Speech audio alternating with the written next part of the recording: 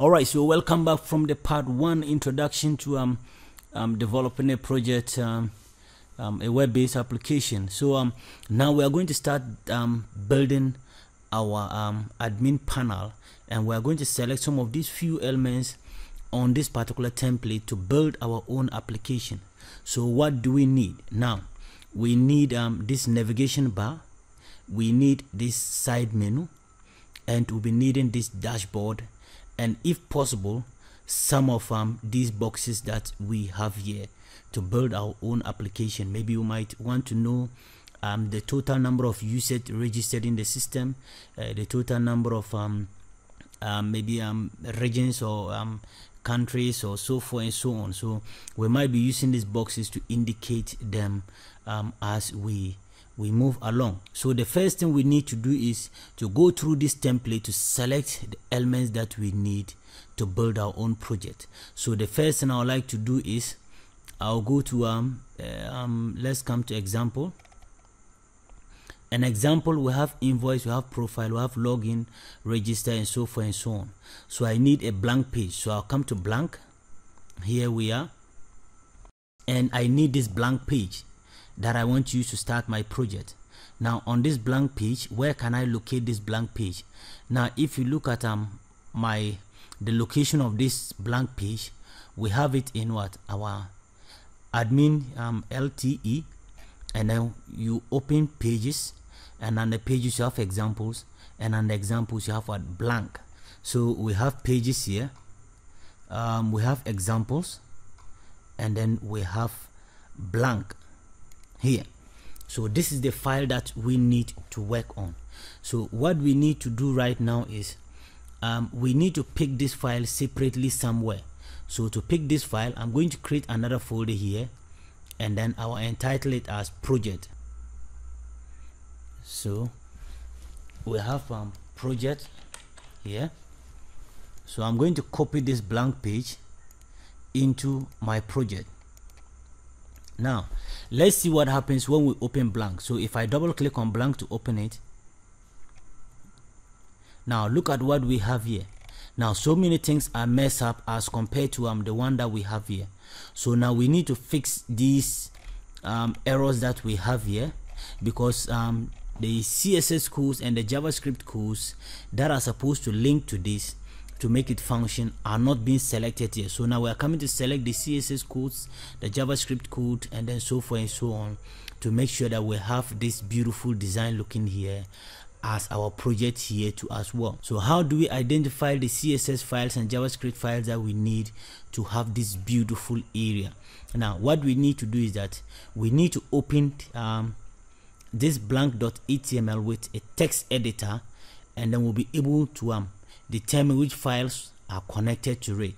Now the text editor that I'll be using for this training is called Sapline, which is a good text editor that I like using most, and it's very simple, and then a small file, and works very effectively. So I'll just open Sapline here.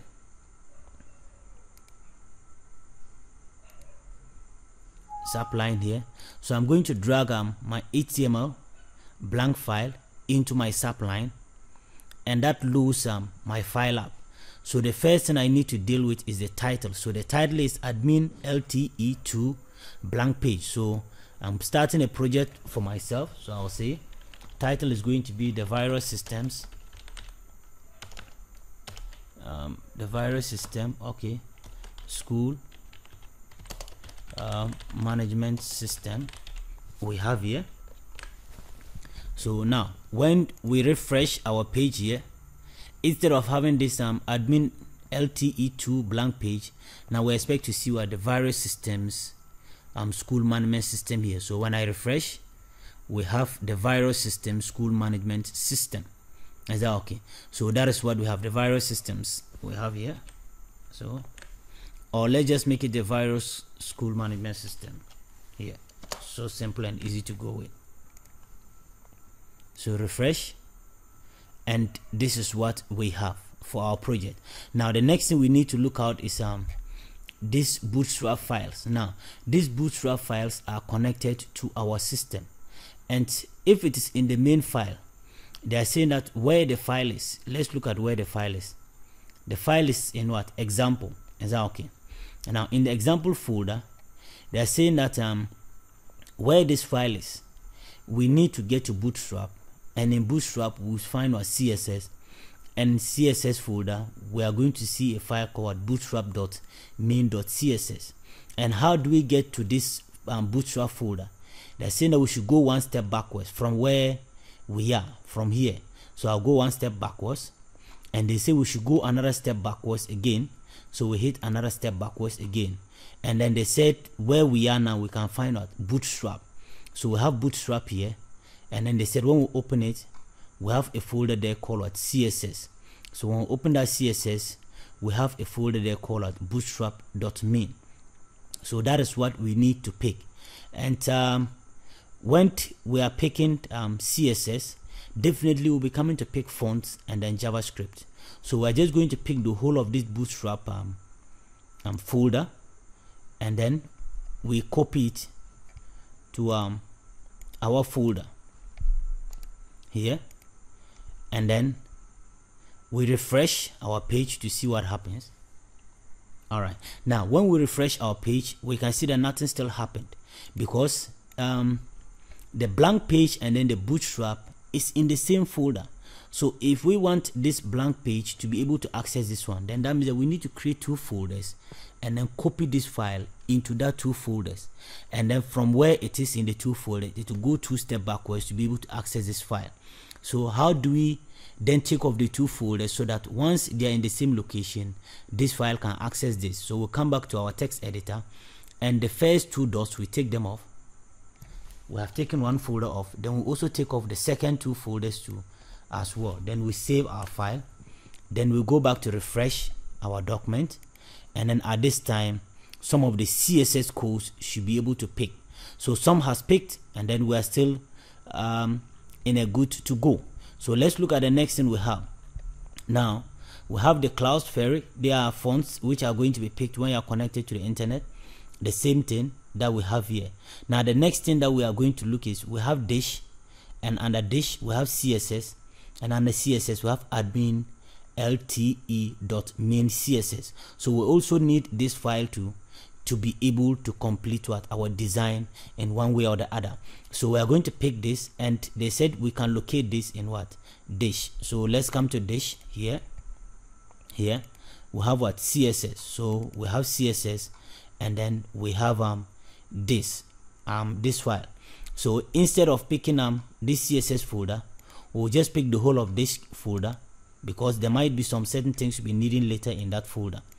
So I'll add it here, and then we come to edit our text file by removing the two-step folders backwards off,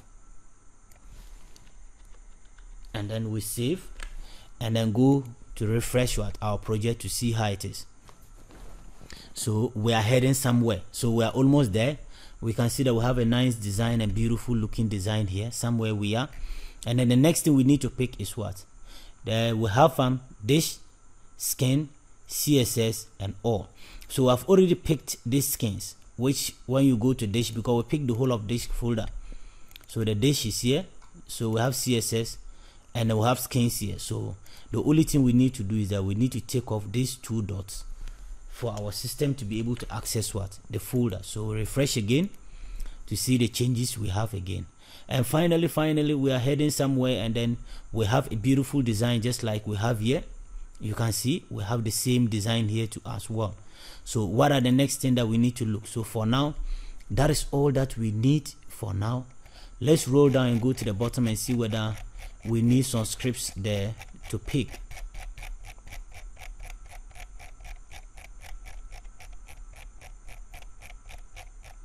So now let's look at the scripts that we need. The scripts that we need is we go to plugins, we have jQuery, we have jQuery 2.2.3.main.js. So these are the files that we need. So we are going to pick these scripts from the plugin folder. So they said we have plugin, and then we had already taken Bootstrap, so we only clear this off so that we can have the linkage. And then we need to bring what? The plugins folder to as well. So let's go back to our main folder. Then we have plugins, and then we have a whole lot of plugins, but we're not going to use all these plugins, so we're just going to select the few that we have here from the plugins folder, and then the rest we do away with them. So now, for now, we pick what we need is what? jQuery. jQuery is here, so I'll just copy jQuery, then go back to my folder, and then I'll create a folder called plugins, and then I'll store this jQuery folder in it, and then I'll come back to edit my menu here, and then we see. Now let's have a look at something before we refresh our page. Now if I click here, you see that nothing happens, but if I come to this and I click here, you see that I have a drop down menu. Now this drop down menu is able to drop because we have JavaScript connected to this, but here we don't have JavaScript, so that is why everything is not working. The menus are not functioning. Is that okay? So for us to make these menus to drop down, then what we need to do is add in the JavaScript, and that is what we have just added here. So we refresh our page and see whether our JavaScript will work or not. So we're refreshing, so we have finished refreshing, then we hit on it and it drops down for us. And then we can also collapse our menu here too, which is not collapsing here. So that means that we still have some few things to do for us to be able to collapse, because when you come here, when you hit, you see that you collapse the menu, but here our menu collapsing is not working yet. So that means that we are still lacking something that we need to do. So let's go and look at the scripts that we need.